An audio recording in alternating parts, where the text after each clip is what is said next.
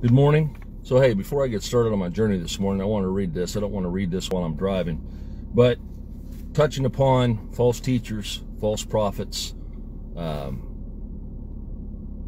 preachers, prophets, teachers, false doctrine, riding along with that. I want to tell you some more about the Pharisees and the Sadducees. I'm going to talk about money this morning and how the Pharisees and the Sadducees, about their plans, their ploys, all the ways they had to make money inside the temple.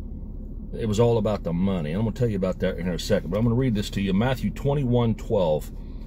And Luke is just like it. But Matthew 21:12. Jesus entered the temple courts. Okay? The temple. There was a large front patio, if you will. Huge front patio. It was the temple courts. And drove out all who were buying and selling there. He overturned the tables of the money changers and the benches of those selling doves. Jesus says, "It is written," he said to them, "My house will be called a house of prayer, but you're making it a den of robbers." Luke 19:45, when Jesus entered the temple courts, he began to drive out those who were selling. "It is written," he said to them, "My house will be a house of prayer, but you've made it a den of robbers." Okay. Let me get rolling here so I can pay attention to the road.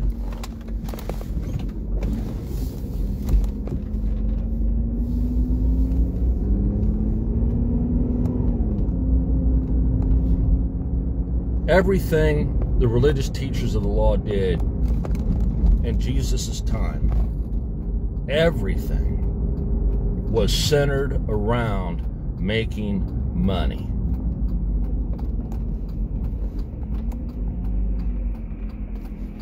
Everything. They used God's law and they manipulated God's law to make money for themselves. It was written in the law. You can find this, I believe, in Leviticus. But when you would sin as a Jew, as a practicing Jew, before Jesus' time, when you would sin, there would be a certain sin offering that you would have to sacrifice in order to atone for your sins. And God specifically put in the Bible, there will be certain types of birds, certain types of animals that will cover certain types of sins. Okay? The really big sins, the bad sins, the ones that really get you in a whole lot of trouble would require a larger animal. You'd have to give a larger sacrifice, which the Jews put more value on. Okay? Not all Jews were farmers. But as we'll find out from reading about the Sadducees, the Pharisees, these guys had all types of sources of cash flow. If you're familiar with that term today, cash flow, that's what it's all about, especially here in the United States. It's all about cash flow, having multiple sources of easy money cash flow. And the Jews weren't any different. So those who were buying and selling doves. So one of the requirements that God had about these animals and birds that were being sold and sacrificed, the animals and birds had to be perfect. They had to be without blemish. Well, where do you get a perfect, blemishless bird or animal? Well, you breed them. You breed them. And specific birds, specific animals are going to come from specific breeders.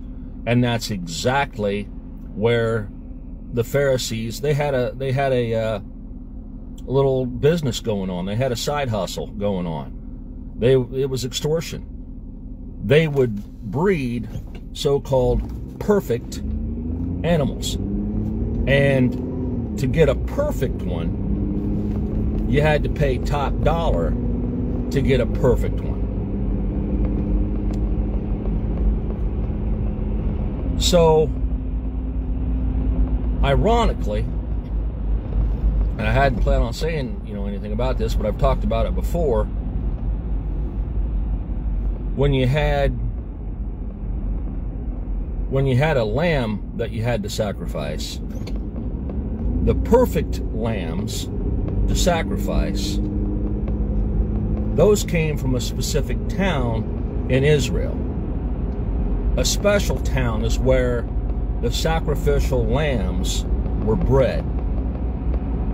Guess which town that was? Bethlehem is where the sacrificial lambs were born.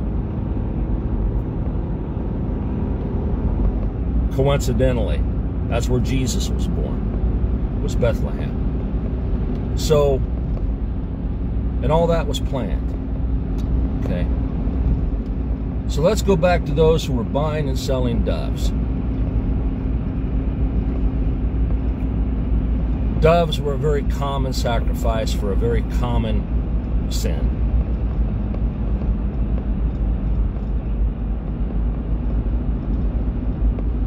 Moved up lambs, sheep, cattle sometimes for the really big ones. Now here's another way that the Jews made money.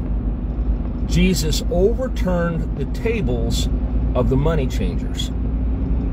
Okay? Right there in Scripture, he overturned the tables of the money changers. Well, why were there money changers? What were the money changers for? The Jews were under Roman authority. And before Roman authority took over, the Jews had their own authority. Okay? Which means they had their own money system. They had their own coins. The Jews declared, even under Roman authority, that they can't have Roman coins inside the temple. The coins inside the temple have to be pure coins. They have to be Jewish coins. And obviously, since they're in the temple, they're going to be worth a whole lot more money than the Roman coins. And who established that rule? Who established how much more the Jewish coins were worth than the Roman coins? The Jews did. Okay? The religious teachers of the law, the Pharisees, the Sadducees.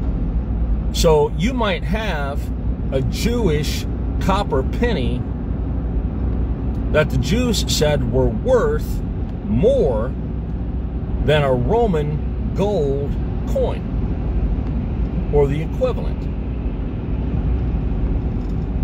And since you had to sin, and you wanted to be right with God, and you had to pay for the sacrificial animal, you had to pay the price. You had to come up with the price. Some way, somehow, you had to come up with that price.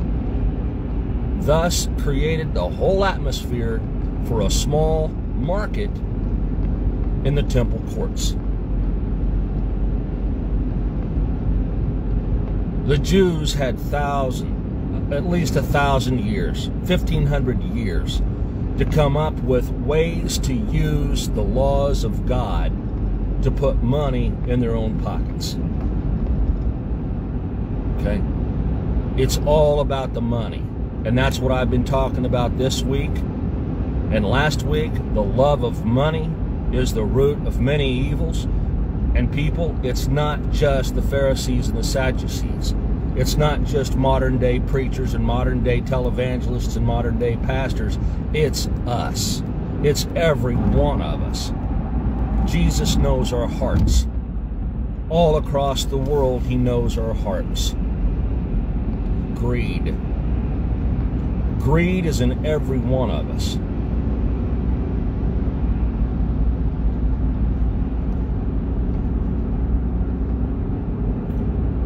We need to check ourselves constantly. Check ourselves. Check our motives. Why are you doing this? Why are you seeking out God? Are you really seeking out God, or are you seeking money? Do you want to live for God and live for God's will, or are you just looking for another way to make a little cash, to make a little living?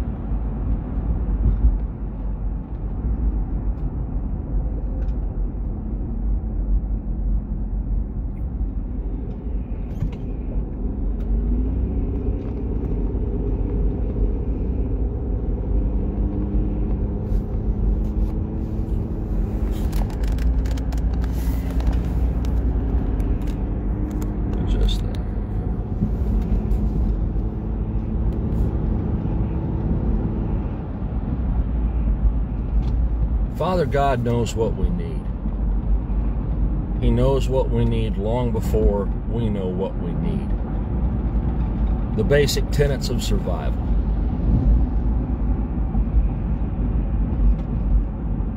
You know, I've got this thought on my mind. I want to talk about it.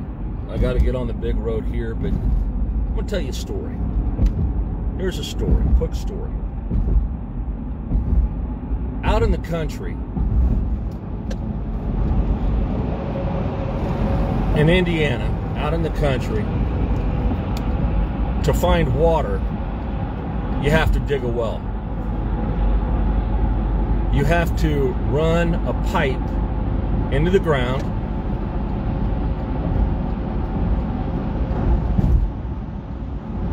I'm gonna get off the big road here. Get over here in my nook.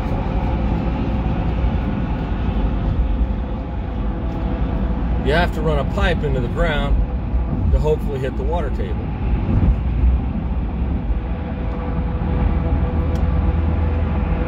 If the pipe isn't very long, you can usually do that yourself. Hammer a pipe, an iron pipe down into the ground, maybe, I don't know, 8 feet at first. Throw on a coupling, throw another 8 feet on, and continue to drive that pipe down on the ground until you hit water. At which point you hit the water table. Hopefully you don't have to go very deep. But you pump and you pump and you pump and you get water. Okay? Well, this young man moved out to the country, dug his own well,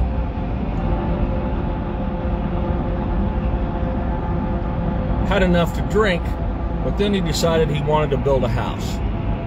So he builds this house. Naturally, he's going to have a kitchen, he's going to have a bathroom, he's going to have a laundry room, a place to do his laundry, and it's a hand pump well.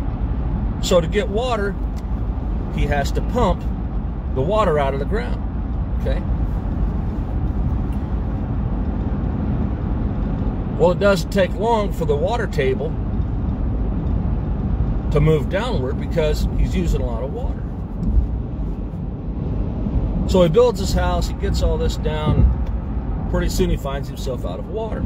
So he's going to have to chase that water, so he thinks, and pound more pipe down into the ground. Go deeper. Well, now, instead of hitting topsoil, he's hitting clay, which he has to work a lot harder to get that pipe down inside the ground. He's having to pump more and harder, but he's not getting any water. So he gets more pipe, drives deeper, finally hits water. It's good to go. Now he can take care of his house. So he's driving around the country and he sees somebody's got a hot tub. Well, he wants a hot tub. Well, he's going to have to fill that hot tub with water. Where does he get the water? He's got to get it out of the well. Hand pump. Pumps, pumps, pumps, pumps. Water table lowers. Gets that thing filled, but now he's out of water. Now he hires a well drilling company. Spends money to pump more water out of that well.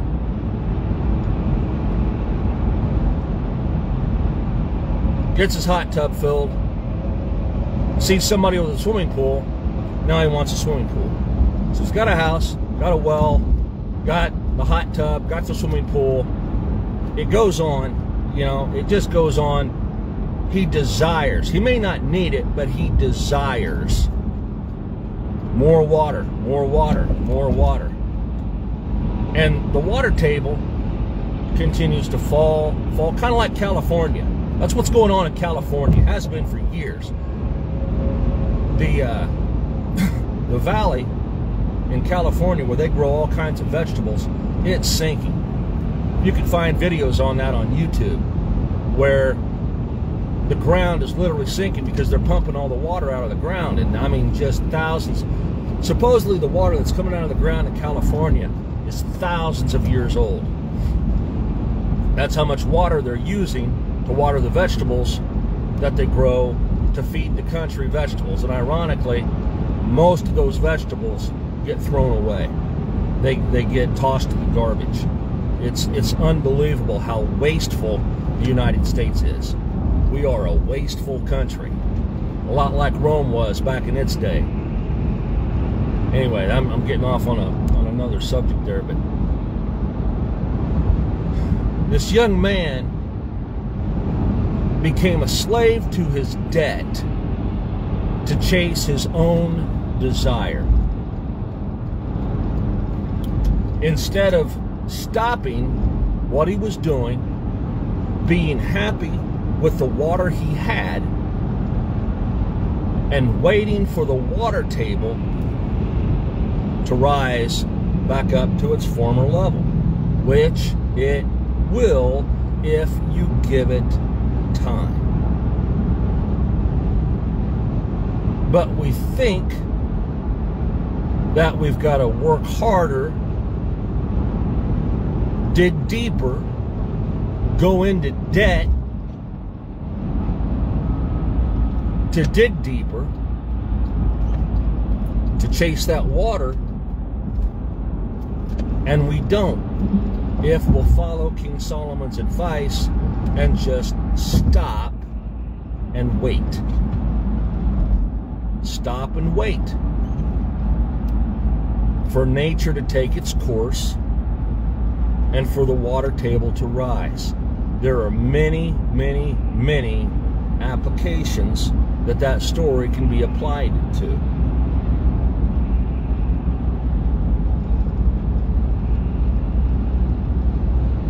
You may not need it, you may want it, you may desire it, you may covet it, but you don't need it. Learn how to be happy with what you have. And move on. Don't be greedy. Okay? The Apostle Paul learned how to be content. Content in all situations. And that's an important lesson to learn, being content in all situations.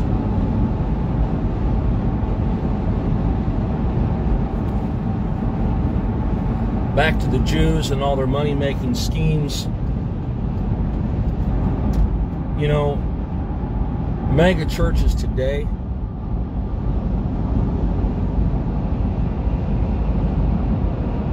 you've got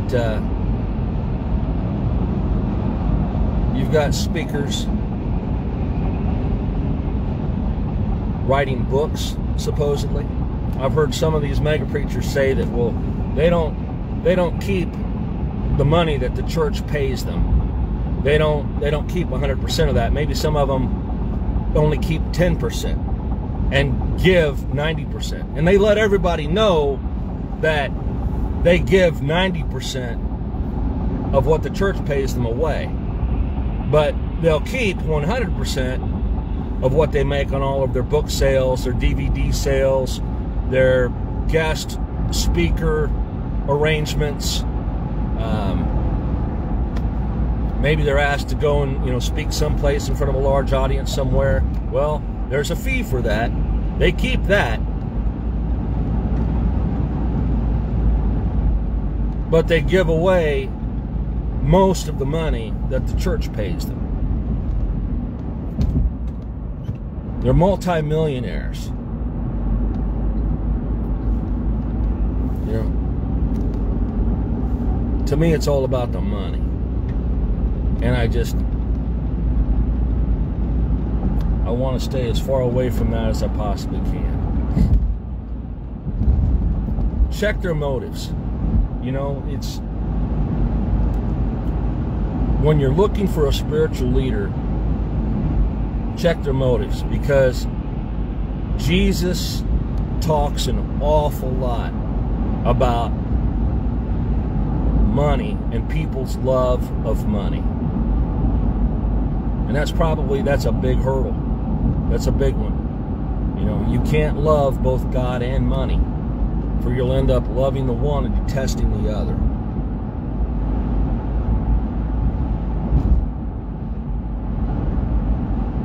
Check their motives. If your mentor, if your religious leader is all about the money, and you're training up under him, guess what he's teaching you? You're going to be just like him.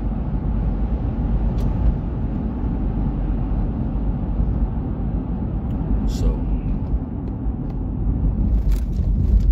I'm going to cut this one short today and get off here. Have a blessed day. Be a blessing to somebody's life today. And we'll catch you tomorrow.